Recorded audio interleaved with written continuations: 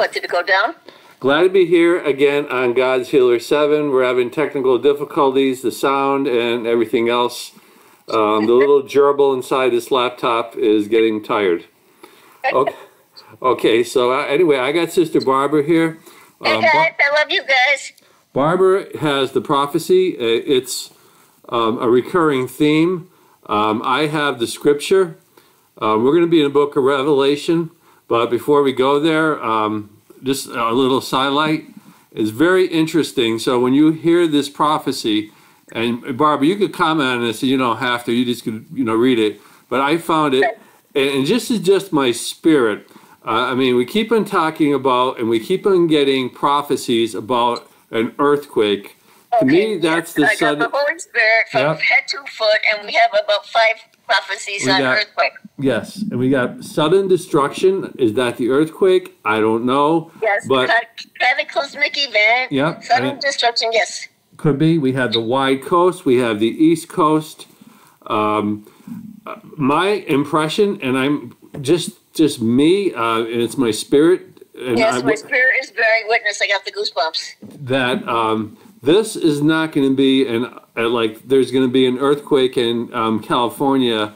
This is going to be a worldwide event. There's going to be multiple earthquakes, and my prophecy talked about his roar that's going to shake the heavens and the earth. So I think you're going to see the earth shake on its axis, and it's going to cause all, as quote unquote, hell to break loose.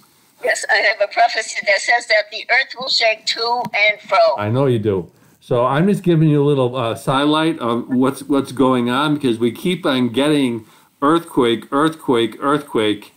and something is coming. How soon? Only it's God's time. We don't know that. No, I didn't get a time frame on it. We never get a time frame on it? No, I just heard it over and over for 2 days straight, and I couldn't even sleep. I heard it over and over and over. Okay, now we have 2 scriptures on this one, and I'm going to read the first one. For whatever reason, that's how he wanted this to go. So excuse me for a second. When I prayed the scripture, the Lord actually brought me to the one you're going to read, and then he brought me to the one I'm going to read. Excuse me, I gotta get a drink here. Okay, so anyway, I'm in Revelation 6, chapter 12, and we're talking about the 6th seal. And beheld, when he had opened the 6th seal, and lo, there was a great earthquake, and the sun became black as sackcloth of hair, and the moon became as blood. So there's mine. Now, I think you're in Titus, right? Yes, I'm in Titus. Let's see, let me put my glasses on. I'm in Titus chapter 2, verse 13, but I'm going to start at 12 and read straight through. Okay. Okay, the title of the passage is called God's Grace Brings Salvation. It instructs us to renounce ungodliness and worldly passions and to live sensible, upright, and godly lives in the present age. Okay, this is the scripture here. As we wait the blessed hope and glorious appearance of our great God and Savior, Jesus Christ. He gave himself for us to redeem us from all lawlessness and to purify for himself, here, get this, Holy Spirit, and to purify for himself a people for his own possession, zealous for good deeds. Here we go. Okay. So again, things are moving, things are happening. You have to be prepared. Barbara is going to read the prophecy now, coming up. And, I don't know how many times he has to warn us, but he sure has warned us enough that there. I know. You just let me know when you're ready. But okay, I'm finding it right now. I'm almost at it. Okay, but I can't even imagine when I was reading yours about the the Revelation 6:12, the sun became black as cloth of hair, and the moon became as blood. I mean, what would cause the sun to become black as sackcloth of hair, and the moon? Okay, well, he's going to tell you. Right. Okay, I'm going to let you. You ready? Oh, look it! I got the Holy Spirit everywhere. Okay, you're up. All right. Now I heard this over and over for how many days now? The first two, I want to say, comments in it. Can you see the danger? Can you see the danger? The earth is quaking, and it will continue to do so until you recognize the truth. I am. A massive earthquake, unlike any other, is coming. Have you prepared? Your enemies will take full advantage of this cataclysmic disaster and the chaos following it. Okay, now this is the scary part here. Yeah, it is. Okay, new weapons of destruction will be used to compound the damage.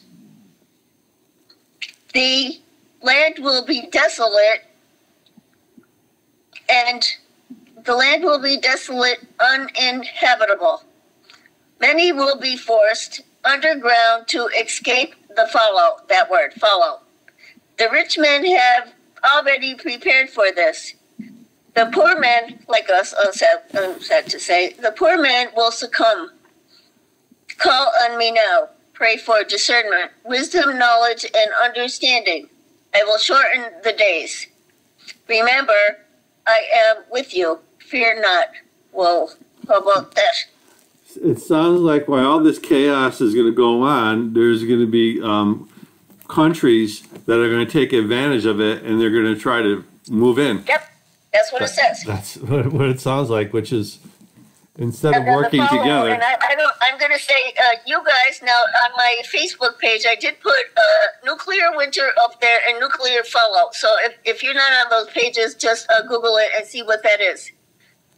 All right, I'm going to let you do your day of vengeance, your prayer of Jabez, and anybody we want to pray for, and so I can be able to upload this before I get sick again. Okay, so on September 24th, 2022, the Lord called me, and He told me to proclaim the day of vengeance of our Lord is at hand. And pretty much that is like, I'm going to say the scripture to me, Joel 2:28, if you read that. So I'm proclaiming again, the day of vengeance of the Lord is at hand. So if you don't know what that is, Google it. So next, I'm going to do the prayer of Jabez. Okay, excuse me. God the Father in heaven, in the name of your Son, our Lord Jesus Christ, bless me indeed. Expand my territory. Keep evil and the devil away from me and my family. Let your hand be with me always, and please don't ever let me cause anyone pain or harm. In the name of Jesus Christ, I pray. And I'm just going to read Joel 2:28 in case some of our subscribers, I just pulled it up, are not familiar with it real quickly. And it shall come to of the Lord. And it shall come to pass afterward that I will pour out my spirit upon all flesh, and your sons and your daughters shall prophesy, your old men shall see dreams, your young men shall see visions. So that's Joel 2:28, which is a pretty popular one. It goes on to tell you about the day of the Lord. Yes. So you want to do some prayer requests? I know we want to do Joe, your son. Yeah, my son just called me this morning, and it made me cry. Now, most of you guys know that he's in jail with DUIs. And I think there's 600 or 700 people in the jail, and there is no air conditioning. So people are like passing out sick, and they're taking people away because it's too hot. And he has like this little dinky fan in his like cell or whatever. And you probably didn't mention the bed bugs. No, and then they threw 300 or 400 mattresses away. And they had the exterminator there at the beginning of the week because they found bed bugs there. How horrible this is. And he said that the place is overrun by rodents, mice that come in and steal his food and stuff. I mean, how can you live like this?